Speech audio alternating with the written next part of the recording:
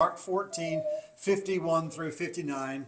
And the subtitle is this is going to catch your attention, The Naked Man and the Kangaroo Court. So you're going to see both today, this morning in the text. So we started last week on the sundown on Passover, which begins Good Friday. So really we're in the early hours on the evening of Good Friday, which will go all the way to the evening of the next, will be our next day, of course. Christ's ministry is his earthly ministry is about to come to an end. Now people will say, what do you mean earthly ministry? Does he have a ministry somewhere else? Yes, he does. During his life on earth in the incarnation, his earthly ministry was to intercede and to die for sinful men, to teach and to do mighty deeds of miracles, and then to, of course, die on the cross to redeem sinners. But Christ has a different ministry now. He still has ministry. He still ministers to God. He still does something. His ministry now is to intercede for us in our prayers as he is the great high priest of heaven. His ministry location has changed from earth now to heaven. Last 24 hours of Christ's earthly ministry. Last time in the Gospel of Mark, we witnessed him in the prayer in the Garden of Gethsemane in prayer, and the soldiers, the temple guards, come to arrest him. And all scatter except John, right? They all kind of flee and go different places here. Let's begin this morning in Mark 14, verse 51 through 52. Still in Gethsemane, and a young man followed him with nothing but a linen cloth about his body. In other words, he's in his pajamas, if you want to know what's happening here. And they, the temple guard, seized him. But he left the linen cloth and ran away naked. Now, many scholars conclude that this young man is none other than the gospel writer himself, John Mark. Many believe this young man who wriggled out of his clothes, his pajamas in the garden that night, and scurried off in the darkness is the author of the gospel, and his name, of course, is John Mark. Now, Mark was not an apostle. Mark was not one of the 12. Mark was an affiliate member of the disciples. He was probably too young to be a disciple. He was in the sort of the outskirts, the next group of folks who followed Christ. It was John Mark's family who hosted the Lord's Supper in their home. It was John Mark's family who opened their home to be the first church in Jerusalem at the Pentecost. It was John Mark's family home where the church was born, where the church would meet for many, many decades later. In fact, if you were here for Sunday school class, this is a reminder. If you weren't, listen up carefully this morning. In the book of Acts, we see that the house of John Mark becomes a refuge for the church, a meeting place for the church and a refuge for runaway Christians in the first century. After Peter miraculously escapes from prison for the angels releasing him from his shackles, he goes to John Mark's house. Look in Acts chapter 12, verses 10 through 17. This is Peter's miraculous deliverance from prison. The Bible says when they passed, this is Peter and the angel, when they passed the first and second guard, they came to the iron gate leading into the city. It opened for them of its own accord. The gates just fly open, the gates unlock. And they went out and along one street, and immediately the angel left him. When Peter came to himself, he said, "Now I am sure the Lord has sent his angel and rescued me from the hand of Herod and from all the Jewish people were expecting." When he realized this, he went to the house of Mary, the mother of John, whose name was Mark. And many were gathered together and were praying. And when he knocked at the door of the gateway, a servant girl named Rhoda came to answer. Verse 14, recognizing Peter's voice, in her joy, she did not open the gate, but ran in and reported that Peter was standing at the gate. But they said to her, "You're out of your mind." Right? He's supposed to be in prison somewhere. We've been praying for his release, but he's not supposed to be here. But she kept insisting that it was so, and they kept saying, "It is his angel." Verse 16, But Peter continued knocking, and when they opened, saw him and were amazed. Why amazed? They've been praying for his release, and now he's released and shows up at the doorsteps. Why are they amazed? I never understood that, but they're amazed. Verse 17, but motioning to them with his hand to be silent, he described to them how the Lord had brought him out of prison. And he said these things to James. He said, "Tell these things to James and his brothers." Then he departed and went to another place. So Peter, not wanting to incriminate the early church there in Jerusalem, decides to let them know he's been freed. Don't pray for me to be released anymore. And then, of course, he leaves, says, I can't stay here lest I incriminate you in my escape. You guys keep praying for my safety, praying for the church's health, but I'm going to go somewhere else. And don't pray for my escape, pray for my safety, right? John Mark, he's the author of the Gospel of Mark. It's not his gospel, it's Peter's gospel. Mark has been with Peter the whole way through ministry. Now, toward the end of Peter's life, when he's on house arrest or in prison somewhere in Rome, he's in Rome, end of his life. I want you to notice that John Mark is beside him. 1 Peter 5:13 says this, she, talking about the church, who's at Babylon, which is a nickname for the city of Rome in the first century, who is likewise chosen, sends you greetings, and so does Mark, my son. Greet one another with a kiss of love. Now, we don't greet folks with kisses these days, but it was a common expression in the first century. And Peter says, at the end of his ministry, end of his life on this earth, while he's in prison in Rome, he writes to the churches scattered across Asia Minor, and he says, who is with him at this time? John Mark, the young man who wriggled from his pajamas and out of Christ's arrest, the young man who prepared the table and the meal in the house for us at the Lord's Supper. John Mark has been with me all these decades later. Peter, now in prison, sends a letter by way of his mentee, his student, John Mark, who is his son in the faith, and says, take this to the churches scattered in Asia Minor. It was John Mark who watched on the sidelines in the shadows at Christ's arrest, when the band of temple guards came into the Garden of Gethsemane with torches and spears and clubs that night to apprehend Jesus. It was Mark who was standing there that saw the whole thing play out and was in such awe he was frozen in his steps until someone grabbed him by the wrist. And then he wriggles free when he comes to his senses and shakes loose of his pajamas and runs out of the house naked back to his home in Jerusalem.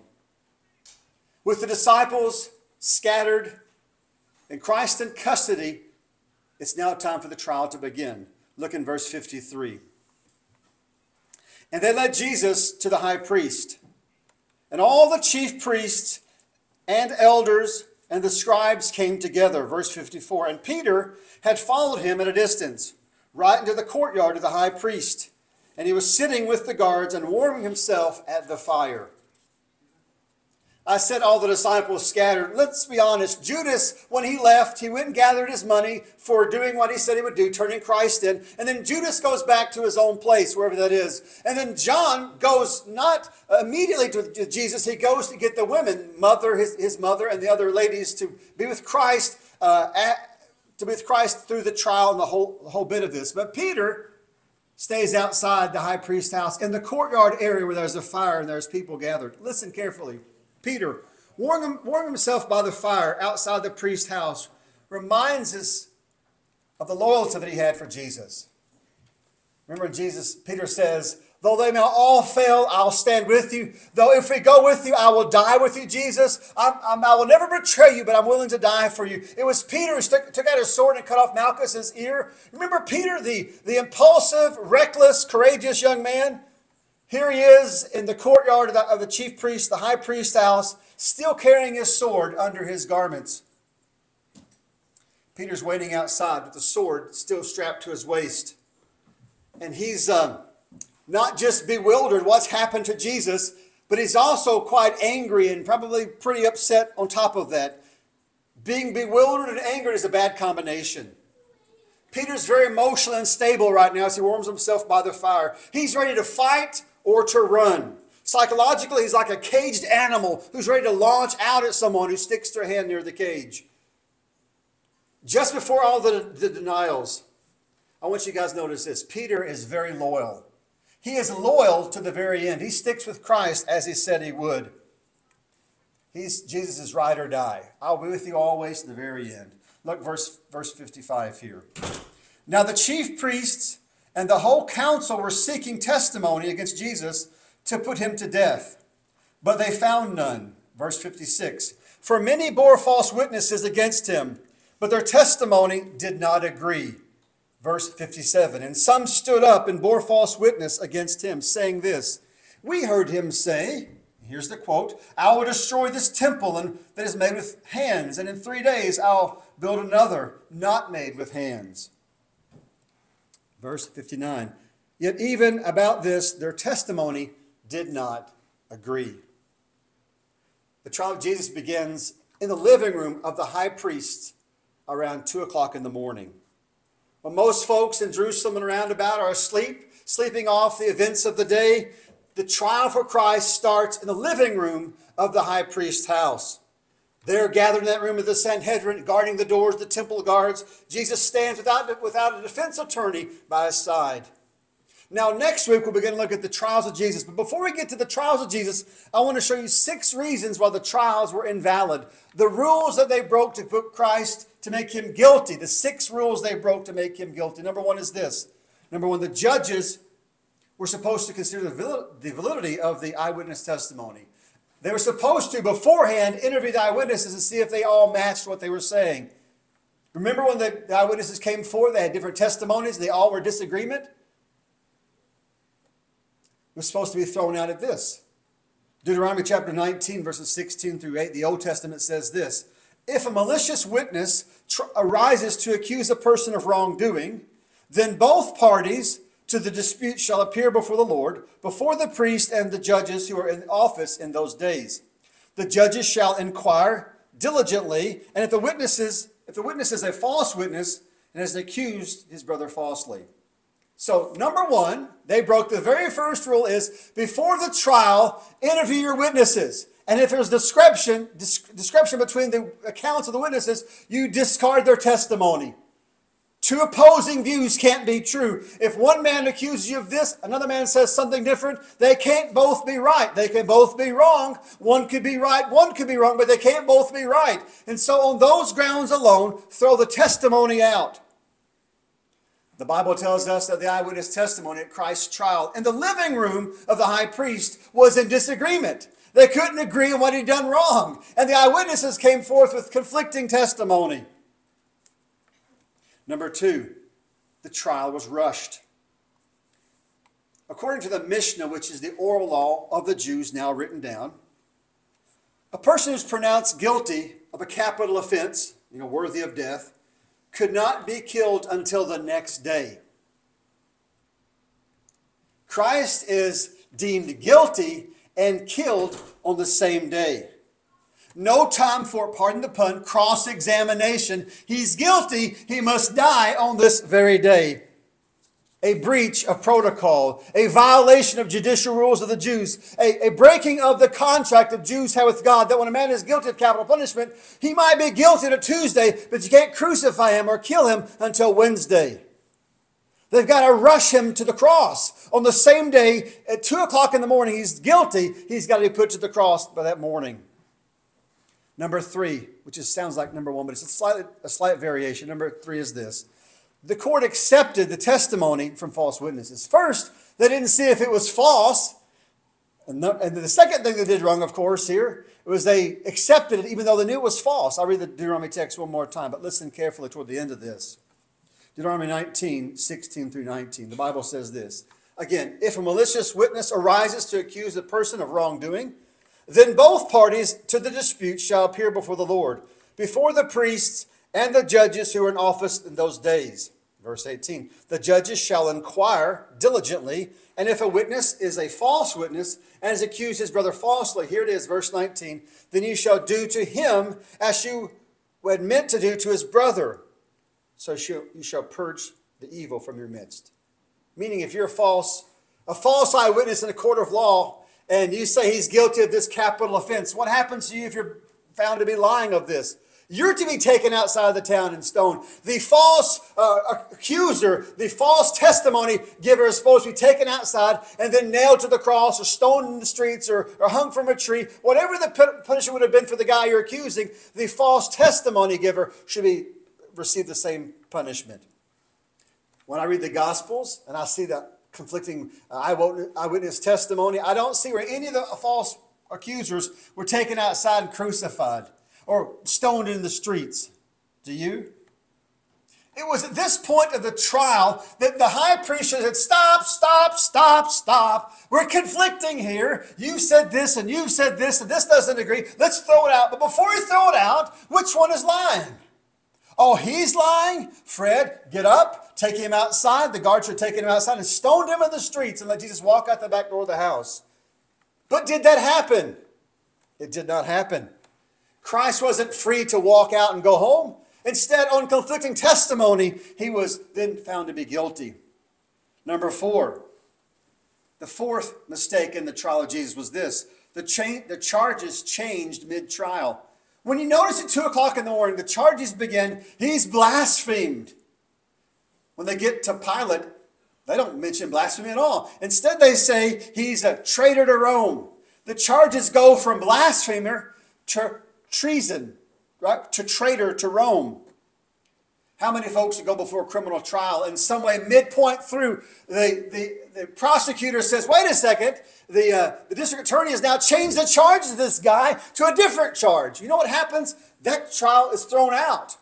You might start a new trial, but you don't start with different charges midway through. You got to call new evidences, gather new witnesses. The same in ancient Israel. They changed charges mid-trial. Jesus his case should have been thrown out immediately upon hearing this. But they say, well, Rome won't crucify him because he's a blasphemer. Let's get him guilty before the religious folks of this and then guilty before Rome of that. Number 5, and this is something you guys may have noticed here. Number 5, the trial occurred before sunrise. The trial occurred at 2, 3 o'clock in the morning, in the early morning hours before the sun even came up. One expert in Hebraic law said this: criminal cases can be acted upon by various courts during the daytime only. The lesser courts, the lesser assemblies, from close of morning service till noon, and the greater assemblies from noon until evening.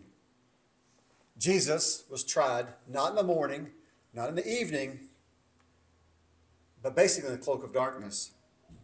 Declared guilty without a trial, declared guilty without defense of his own, declared guilty before the Sanhedrin in the cloak of darkness. And number 6 is this: the trial occurred outside of the courtroom. You know, we don't have a perfect system of justice, but we realize that when someone's charged of a crime in this country, they should have a public trial. They should be before a jury of their witnesses, a jury of their peers, right? And be before a community of witnesses. When someone is tried and convicted in this country, it's not behind closed doors in secrecy. It should be done in public for all to see this. And the same among Jewish law. In fact, number 6, the trial occurred outside of the courtroom. According to Jewish law, quote, a sentence of death can be pronounced only so long as the Sanhedrin holds its sessions in the appointed place. Next, the quote from the Talmud says this: after leaving the hall, the court, no sentence of death can be passed upon anyone. And I remind you guys, where does Christ's trial take place? In the hall of the Sanhedrin? In the courthouse down the street with all the eyewitness observers? No. His trial takes place in the living room of the high priest's house at 3 in the morning. Not only is it in the cloak of darkness, not only is it out of the public eye, but it's in a place you wouldn't have found it if you were looking for it in Jerusalem. In the high priest's living room, the trial takes place. Let's be honest here. Look at Christ's trial. He was guilty before he was arrested. He was guilty before he was sentenced. He was guilty in their eyes before they ever sent the dispatch of guards to arrest him in Gethsemane. He was already in their eyes guilty. This is just a kangaroo court, a makeshift, a pretense of what a court is supposed to look like. It's all made up. Christ was crucified on charges of blasphemy to folks who in fact were blasphemers. I was reading this week, and as I read this, it kind of came to mind this week. You know what the Bible says that God hates? I'm going to read this morning Proverbs chapter 6, verses 16 through 19, and see if you see what God hates at the trial of Jesus. Proverbs 6:16 says this: there are 6 things that the Lord hates, 7 that are an abomination to him. Listen carefully. Haughty eyes, a lying tongue, hands that shed innocent blood, a heart that devises wicked plans, feet that make haste to run to evil, a false witness who breathes out lies, and one who sows discord among his brothers. When you read the trial of Christ, it's like reading Proverbs chapter 6 out loud. If you were there that day, you could have stood up and said, But Solomon said in Proverbs chapter 6, he hates every last one of you in this room because you breathe out lies, you make wicked plans, you shed innocent blood, you sow discord among the believers. You're doing the very things God hates. Next week we'll begin to look at the trials of Jesus. We must remember that it was sin that put Christ on the cross. That it was sin that made the cross necessary. It wasn't just the sins of the Sanhedrin. It was your sins and mine as well. It was your sins and my sins that made the cross necessary. John 10, 17 through 18 says this. Jesus says these words.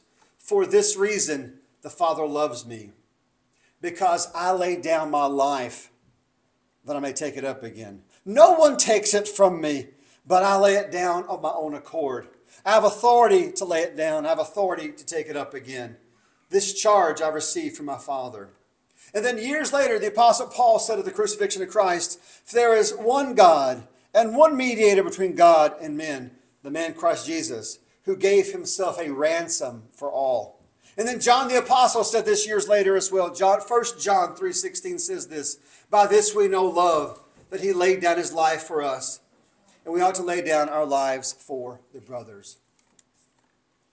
Christ knew the hearts and the intents and the motives of those who put him on the cross.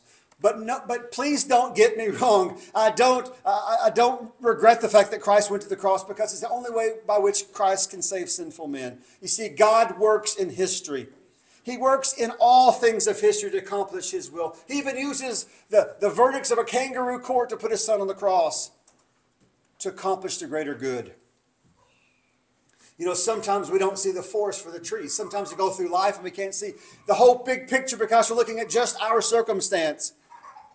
But the big picture is this, that Christ was using circumstance to put himself onto the cross. Listen carefully. God was going to redeem sinners, but he was going to use sinners to accomplish his perfect will. You know Christ is Savior this morning? If not, come today. Let us pray. Father, we come before you this morning.